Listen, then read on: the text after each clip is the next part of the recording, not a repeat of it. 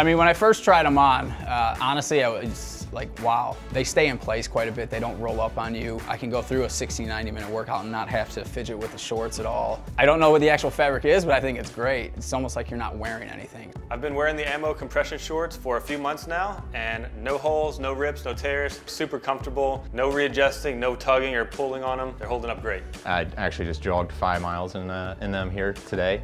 They were great, had a lot of support. They did not ride up, and there was a lot of comfort. No problems with the elastic bands. It felt like I wasn't wearing anything. They were great. The biggest difference with the Ammo short is they fit well, they're light, they feel like they're built really well, and they could maybe last forever. Once they're on, you don't feel like they're compression shorts at all. You have full range to do whatever you want, and you don't feel tight in any part. You just don't feel like you're wearing anything all day long. It's great. Sometimes you have to check and see if you're wearing something underneath your shorts.